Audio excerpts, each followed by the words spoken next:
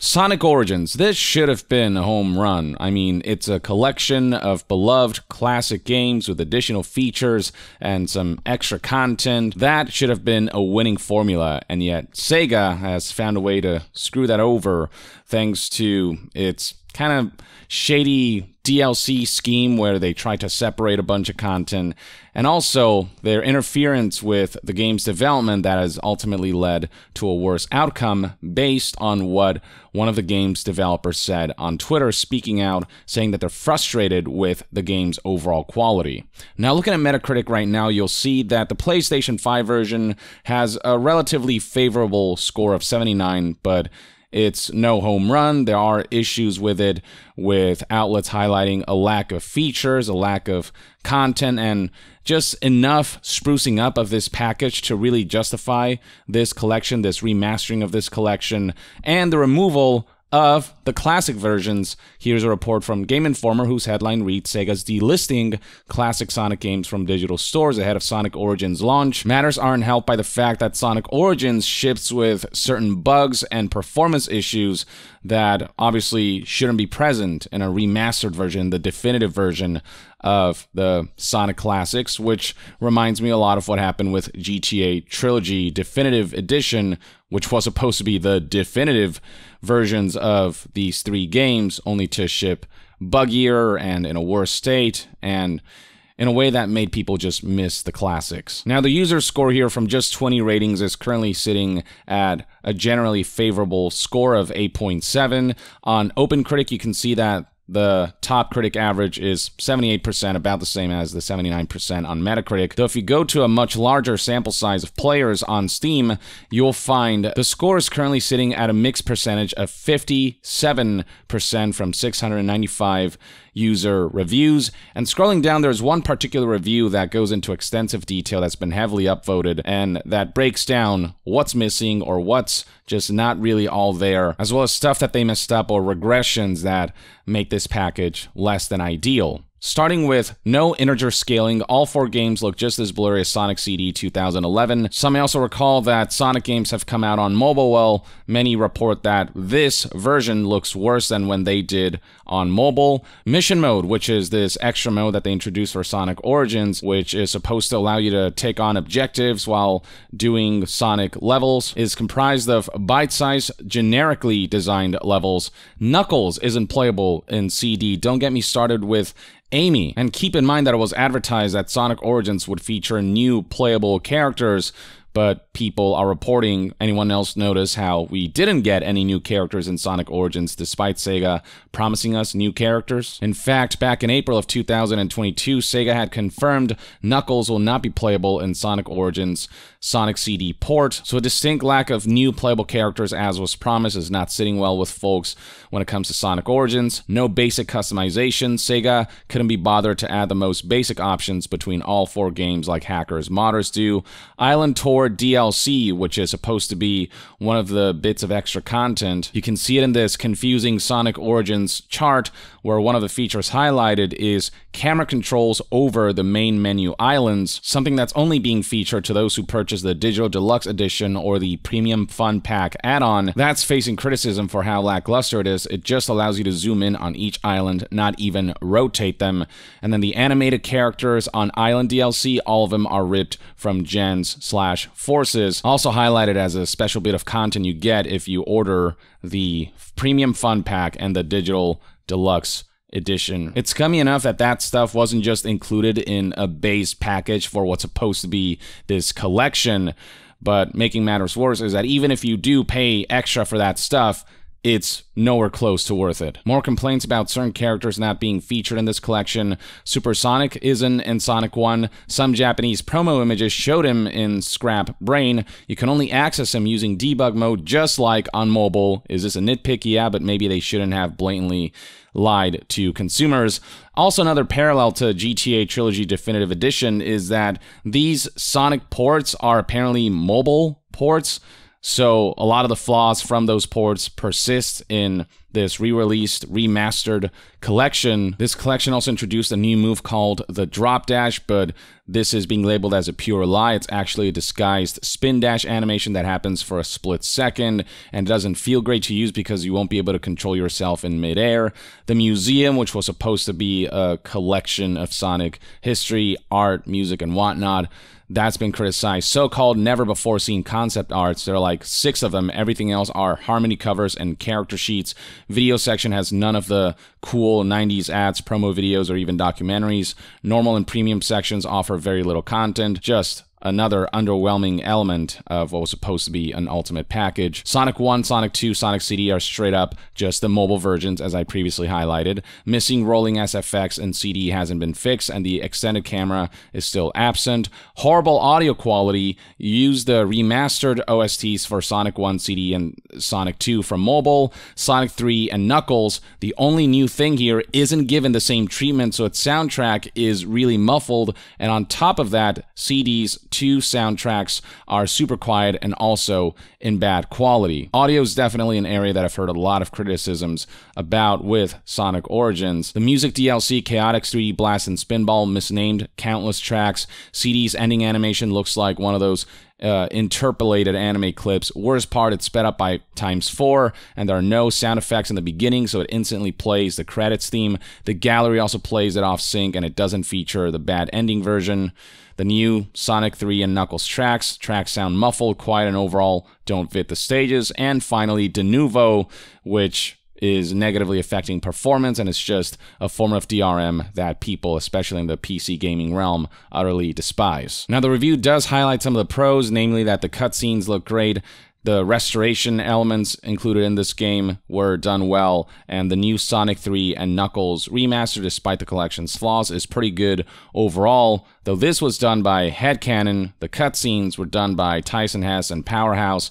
A lot of the positive elements about this game are outsourced to third parties and not done by SEGA. In fact, if a developer's account is to be believed, SEGA made this package worse. This is Twitter user Stealth, software developer at Headcanon, who helped develop Sonic Origins and are the developers behind the well-received Sonic Mania.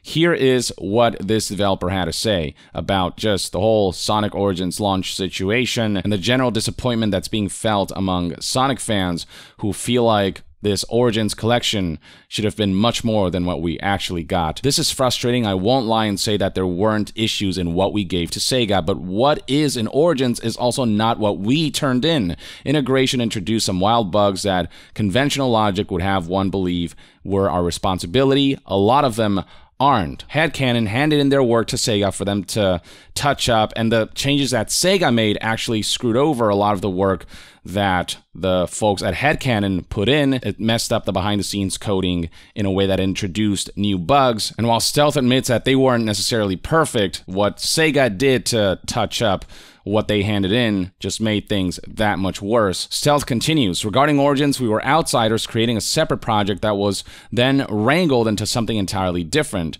We knew going in that there would be a major time crunch, and we worked ourselves into the ground to meet it just so this would be made and released. So it's abundantly clear that the developers were crunched and then rushed to release this game by a certain time frame and with no extension to really make sure that this collection is in the best state possible.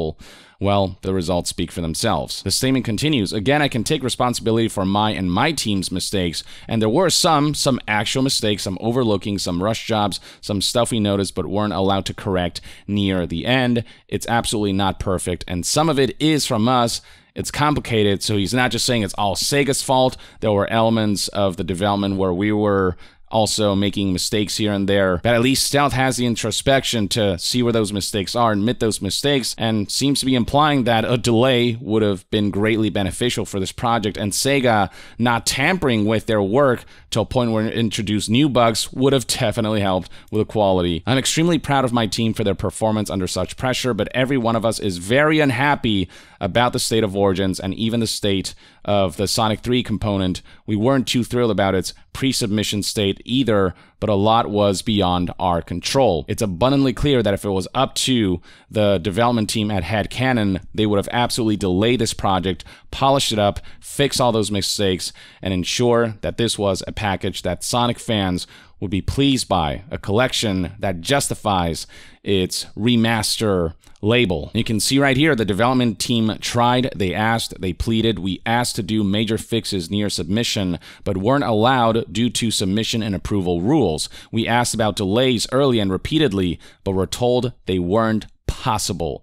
We offered to come back for post-release fixes and updates. We do not yet know if this is happening. They rushed this game out to launch. They know it's not in the best state possible. They know that it's not reaching its maximum potential. The development team here is offering to ensure that even post-launch, even after the backlash, they'll fix what's wrong with this package and they'll spruce everything up to a state where fans expect.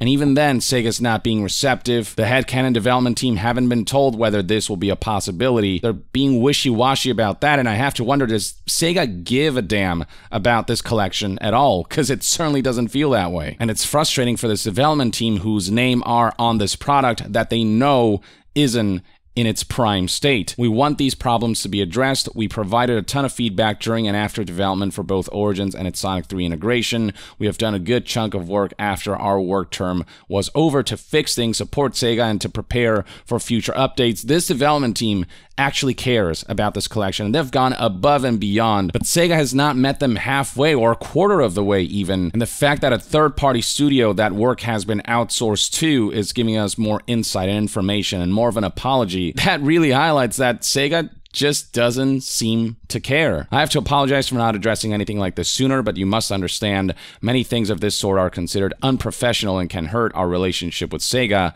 meaning no Origins updates and no further 2D pixel Sonic games from us. There's a potential of retaliation, of bridges being burned, but there comes a point where when your name is being smeared because of things that are not your fault, you do have to say something, and if it means ruining their relationship with Sega, I say, well, it is what it is. If Sega won't play ball, if they won't make this a two-way street relationship, and, you know, they don't care about the work that third parties seem to care more about, then it might just not be a worthwhile relationship. Finally, why am I talking about it now then? Well, there's just too much scrutiny over things that both are and are not related to us, and I don't want to sit in the back in silence while people are asking why and how things happen to a product they put so much hope and money into. I hear you, headcanon hears you, we wanted this to be right then, and now there's so much that you'll never know or understand within the realm of this kind of work, but know and understand this, we try our best to our own detriment,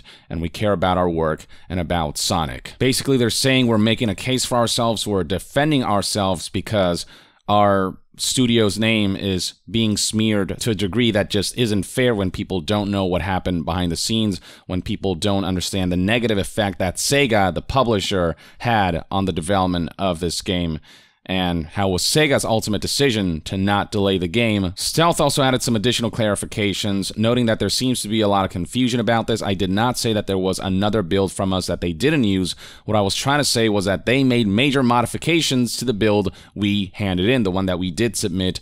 Some Origins related, some not. It affected some of our work. When somebody else asked how did Sega release the wrong version, Stealth once again clarified that I did not intend to say that Sega released the wrong version of our submission. Sega's changes to our submission changed how it performed. So there isn't some, Snyder Cut, if you will, sitting in the back collecting dust. They took the Snyder Cut and then butchered it up and then shipped that as if it were the Snyder Cut, is basically what Stealth is trying to imply here, from what I understand. Or at the very least, mess with it enough that this delicate, balanced house of cards kind of crumbled and fell apart in certain areas, and they try their best to get it delayed, to do more work on it, to go beyond what their responsibilities were because they actually cared. And I don't know, it almost feels like that was kind of taken advantage of by the publisher. It's just an unfortunate situation for what should have been a very easy win. If this is the standard of quality we can expect from Sega, then that makes me that much more worried about Sonic Frontiers. A game whose gameplay reveal didn't go down as Sega was hoping it would. It just wasn't received positively.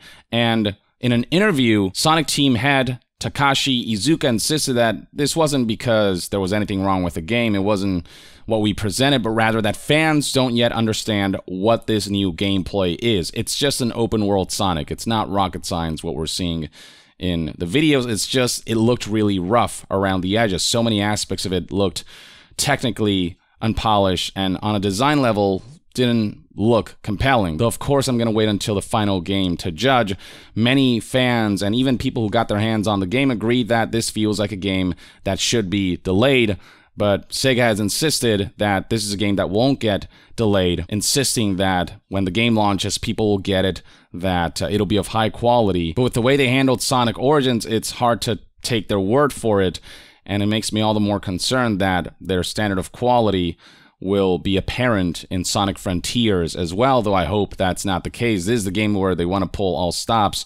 It just doesn't look that way based on the footage we've seen, and with it being months out, and with Sonic Origins launching the way it did, it just makes me that much more pessimistic about the future Sega releases, but I suppose only time will tell. At the very least, as far as the Sonic Origins situation goes, yeah, I fully believe that Stealth is being truthful here, and given their position, I would have spoken out too. You know, there's only so much of this crap you can take before you have to kind of defend your honor, if you will, and express how much you did care, how much you did try, and how many forces did ultimately interfere. It just wasn't up to them to ship a better version of the game. It was ultimately Sega who greenlit and mandated that the game ship in a substandard state. So I'm glad we got clarification on that front, but still highly unfortunate that Sonic Origins didn't reach its full potential, which is the trend in the AAA publishing landscape. Or at the very least, that's one man's take on everything. Let me know in the comments below what your thoughts and opinions are on Stealth sort of slamming and ousting Sega for their role in diminishing the quality of Sonic Origins, and what your experience has been like with this collection if you bought it, if you've been playing it. Share your thoughts below, and to be further updated on all things gaming news, reviews, and discussions, stay tuned right here on Young Yeah. I'll see you guys next time. Young out.